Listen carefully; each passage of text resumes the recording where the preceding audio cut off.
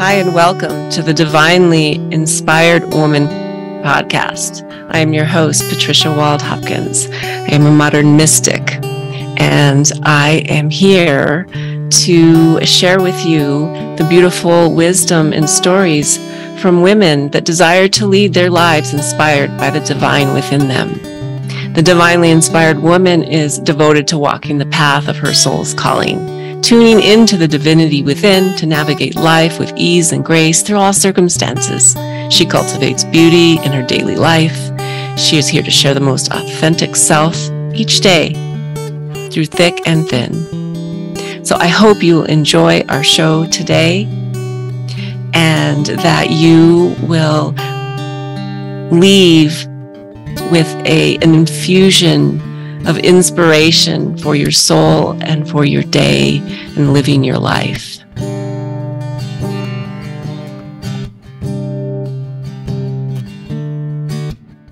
You're everything. Okay. All right. Hello. Welcome to another episode of The Divinely Inspired Woman. I'm Patricia Wald-Hopkins, your host, and I have the most amazing and beautiful guest today, Tara Preston.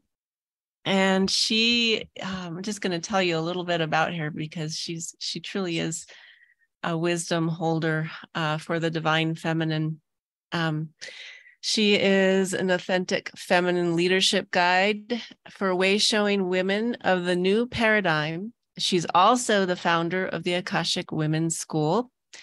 And over the last decade, she has facilitated over 6,000 Akashic Record sessions. And, pioneering the studies of the divine feminine consciousness through the Akashic Record work.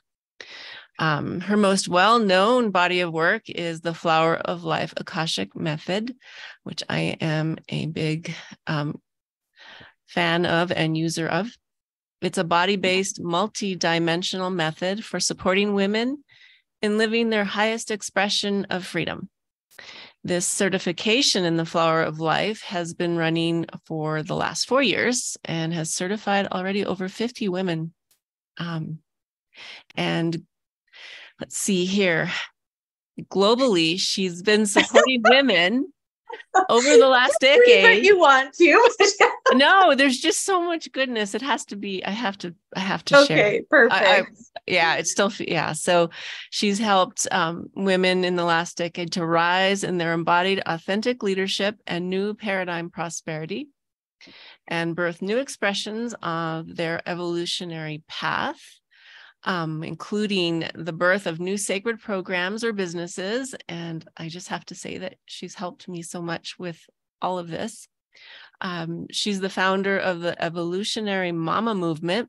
That's exciting, which is holding space for the new emergence of conscious mamas rising in their leadership and earth connection and integration of the divine mother consciousness. And she's got so much going on right now. I've been watching you, and it's just like blossoms all over the place. She's got another new body of work coming out this year on the upgrading the family matrix. And yeah. And she lives in northern Canada, semi off grid, on this beautiful land. I've seen pictures, 12 acres of land. As a Mongolian yurt, and lives with her daughter and her husband of 24 years. Wow. Thank you. I didn't realize how long it was until you read it, but that's so good. That's so, I mean, there's so much even more to share, but welcome. Yeah. Thank you. Thank you so much for having me. I always love connecting with you, and I had you over on in my community last week, and now we get to meet here. So yeah, this is wonderful. And these divinely inspired conversations, they wander where spirit wants to take us, but I really want to give you an opportunity to share about what is on fire in you right now. So today, what is going on in your work that's really got you inspired, divinely inspired? Well, I think even with you just reading my bio and touching in on the family matrix and the rise of the divine feminine.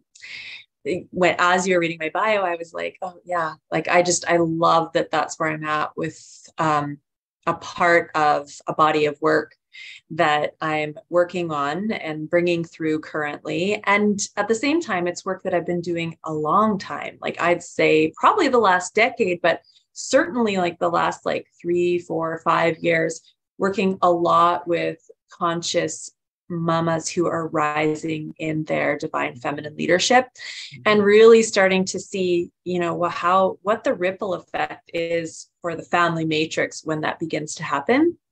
And, you know, I stepped into this work like fully on my sacred feminine path about, I guess it's like 11 or 12 years ago. Mm-hmm. And at that time, even for me personally, it was really about the cultivation and connection to the feminine and what that meant to me personally, what that meant to my path, how to connect that to money, and how to really carve a path that was sustainable and would allow me to do this work in the world. So I think that in terms of like the evolution that we've seen in the world, and maybe even in the online space, it's been a lot about what has that meant for us personally as women. Mm-hmm. Yeah. And the last, 3 or 4 years working with women through transformation and through their evolutionary journey, I think, and, if we've done this evolutionary journey at times, right, we really start, right, the spiral, we really start to see how it's an invitation for us to take up like a much fuller space in who we are as women, and in our sovereignty and in our sexual power. Mm-hmm. And right. And if we look at the history of the feminine and the suppression of the feminine, and even the role of like mother, there hasn't been a lot of space for that. And so as we really start to cultivate that on our evolutionary journey and really start to take up more and more space in our lives, in our businesses, and in our homes, it's inevitable that the family matrix has to kind of like shift and reorganize to make space for more of our feminine power. But also what I started to see was how the divine feminine consciousness really started to touch in and create a ripple effect through the home, like, in our intimacy and our partnerships and through the matrix of our homes. So yeah. That's beautiful. Yeah. I'm really excited about this work unfolding. Yeah. For you. And I will definitely look forward to seeing how it unfolds for me as I learn from you going forward. What are some of the biggest, I know you mentioned some of the biggest challenges. Yeah, that's okay. But so let's go back a few steps. And so we have a very varied audience here for people who, have been walking this path for a while, and those who might just be tuning in is, what are some of the challenges and some of the tools or shifts that are needed for people to, step onto this evolutionary path of the divine feminine? Yeah, it's true. And I can see why you would bring it back to like, we're all at different kind of like spaces and stages and what this work would mean to us. And I think, that's for me, if I look back and who I was working with a long time ago, and often it was mothers who were just stepping into their sacred path, and they would come to me and they would like the common, dialogue would be, there's just no space for me. I just don't feel like I have any space for me. There's no time for me. Like, and it was just this like frustration. Right. And so, and even in my own journey, and that was, a long time ago, 10 years ago, I had created this free gift called the Radiant Morning Power Hour. Mm-hmm. Yes. And so that was one of the first steps, was always like, well, how can we get you to claim sacred space for you? And so if you're a woman or a mom, a woman and a mom, that's kind of, and you're feeling like that becomes a very important piece. It becomes an invitation to step into our sacredness, into the sacred pause, into presence, and to come home to the truth of who we are. And it's that space of presence where we start to connect to self and to the divine feminine. And there can be challenges around even just claiming that space, or doing it regularly or committing to it, because change happens from that place. Yeah. Even just, at a more subtle level, just in terms of like, all of a sudden we're showing up differently and now we want to honor our boundaries. And so, right, it's like where our sacred no is.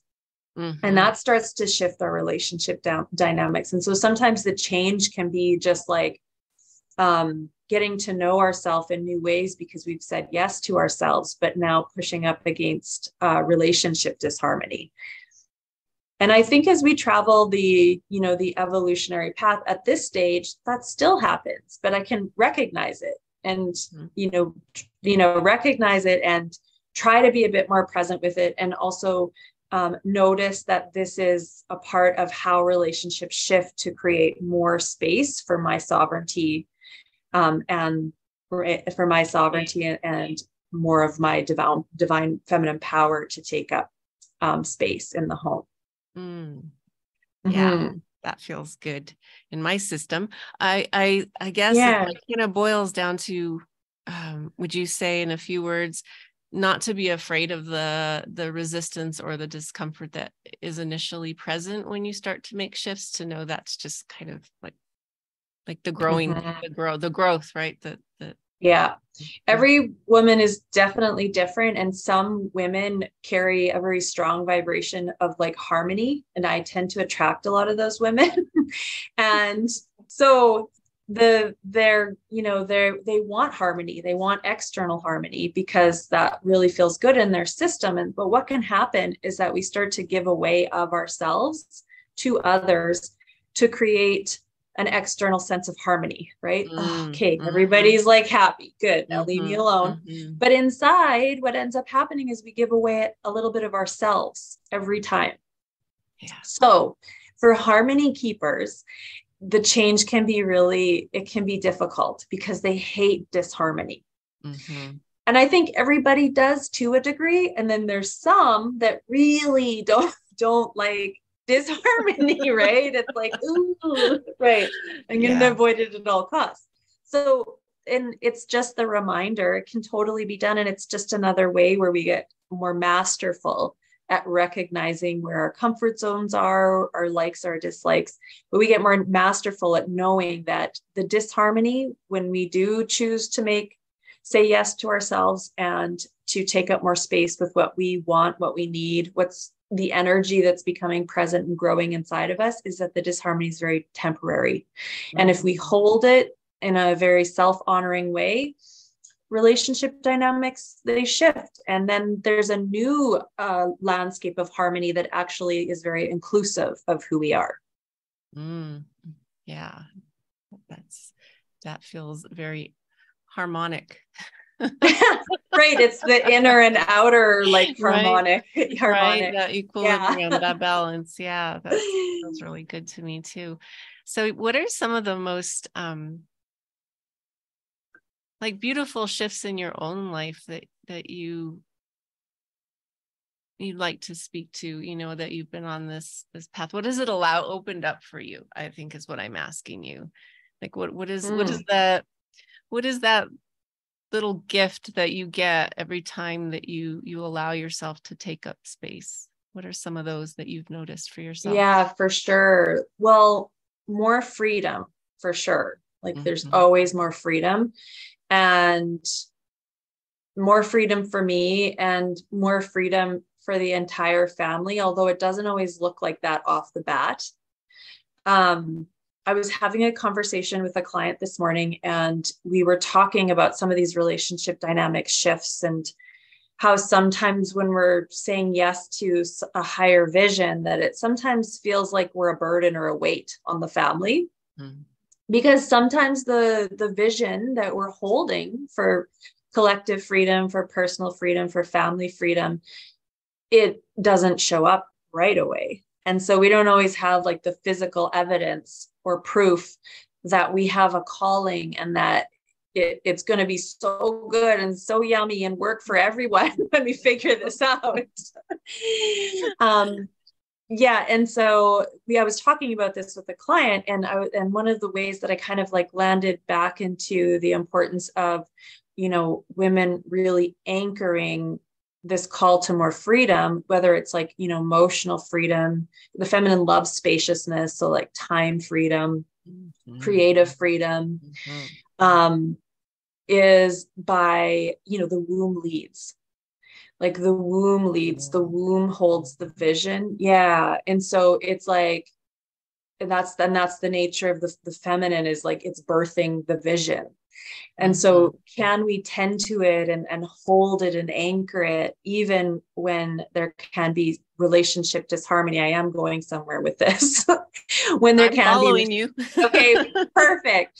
And there's been times where, my partner won't always be on board with this, like, vision, or what it is that I want to expand into, or what I am seeing will lead to more freedom and prosperity, right? It can kick up a lot of like, are you sure? Like, do we trust that? Or like, and go into a little bit of that, like, security and safety. And we can really push up against that. And sometimes I'll fall into it, like, oh, maybe he's right.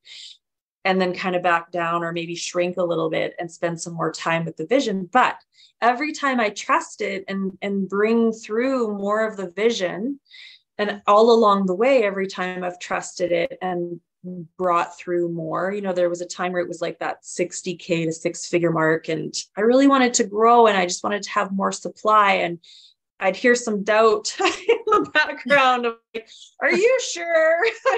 I'm like, I'm sure. Anyways, as I would hold it and anchor it and bring it through, there'd be bumps, and I'd push up against, some of his programming or some of his poverty consciousness. But when I did ground it and land it, there was ultimately more freedom for all of us. It opened a bigger vision for all of us. So I feel like ultimately that's kind of like one of the gifts, no matter how small, right? It sometimes in the very beginning, what I see with women, and even for myself, creative expression, freedom and creative expression in the home. Like, just to take up space with like an altar, like 10 years ago in the home, wherever I wanted it to, would have been like, I'm putting this here. And just kind of like, but it's part of it, our creative expression, just being able to bring the more and more of our uniqueness into the world. It's ultimately like, that's just another layer of freedom. So yeah. I love that creative expression and the altar thing. Yeah, those are all over my house now. I know, exactly. Now they're in the back field. They're like wherever. They go for walks. They find little, exactly. Little connections to spirit and the divine. So I am going to not switch gears really, but I want to make sure that I talk to you a little bit about this sexually sovereign mother, and how this is connected to all that you've been talking about, and where it's going. Well, there's so many really fascinating layers to this, for sure. And I think if we bring it back to kind of like the holy and the whore archetypes, and Mother Mary and Mary Magdalene, and that split that we've seen in our consciousness, and how that most definitely plays out with a lot of like the programming around our role as mothers. And even just through the history of the feminine, there was a time where it was like, to be pure and virginal meant you had more value, you were of more value when you were in childbearing years. And, you were, the feminine's primary role would have been to create and birth children, but not necessarily to be embodied in her sexual power. So there's like a lot of, layers that we could explore with that.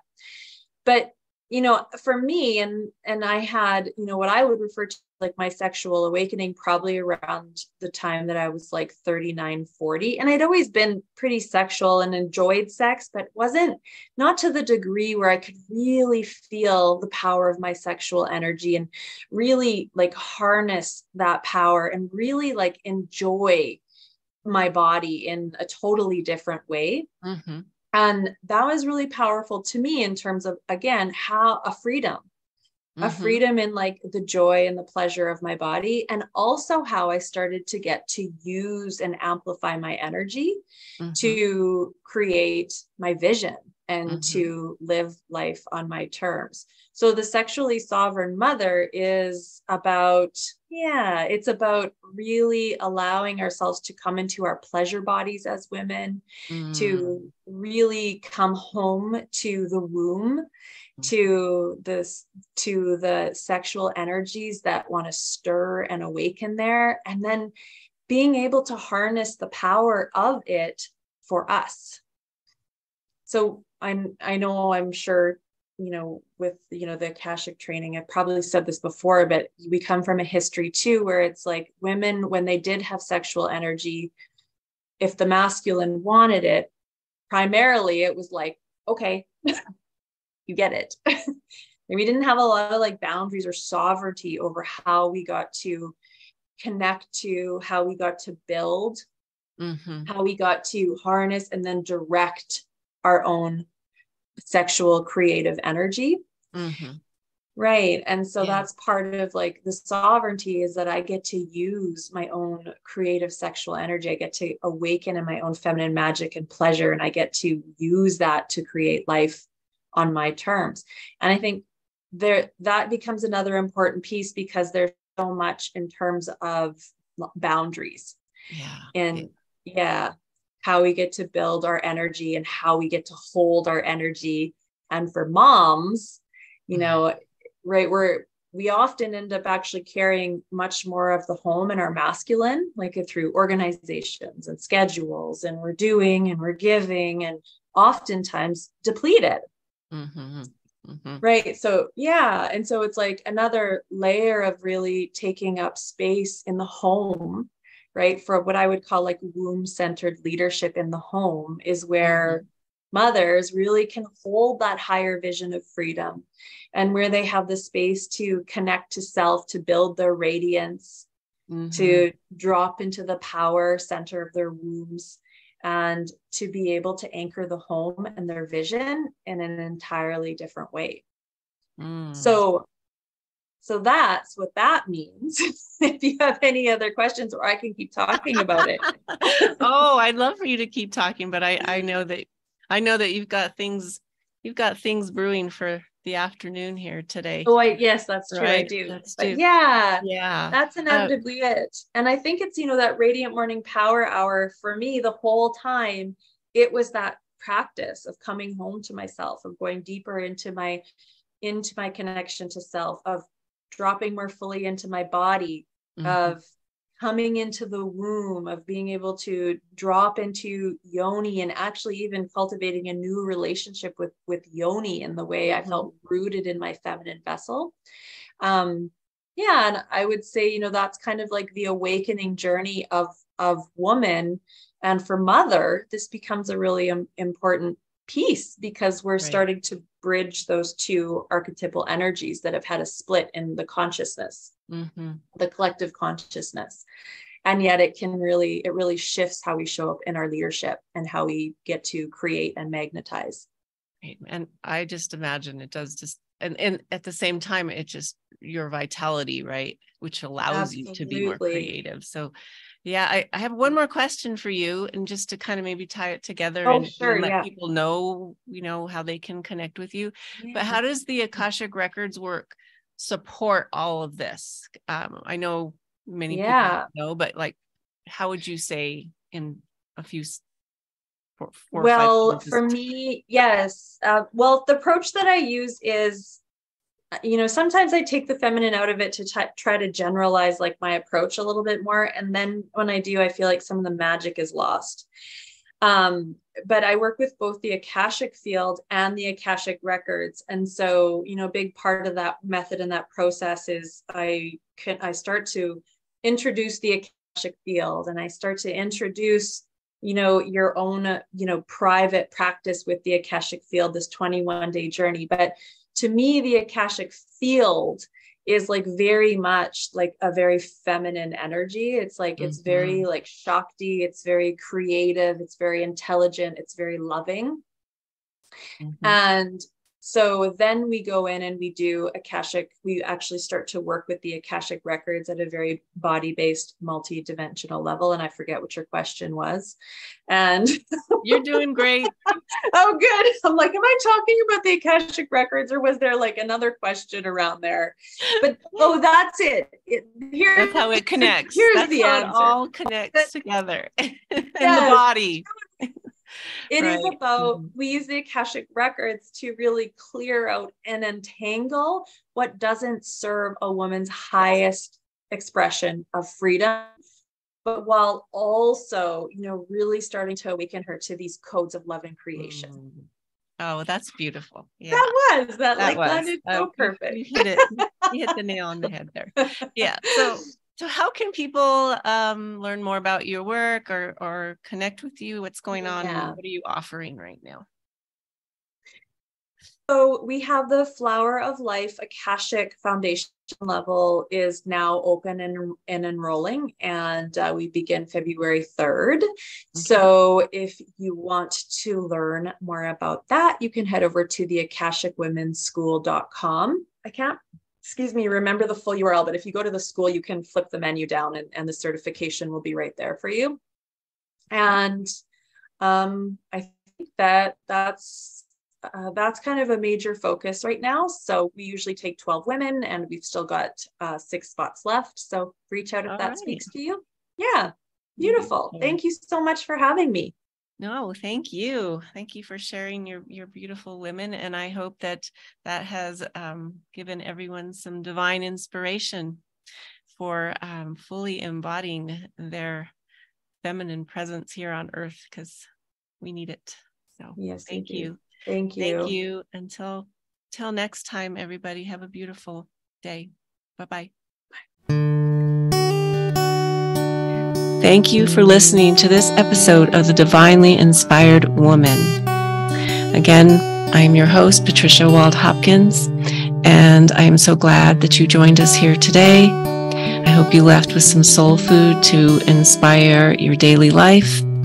And if you would like to learn more about my work, please check out my website, patriciawaldhopkins.com, and you can find out more about my divinely inspired practice and tools. So, thank you again. Have a beautiful day.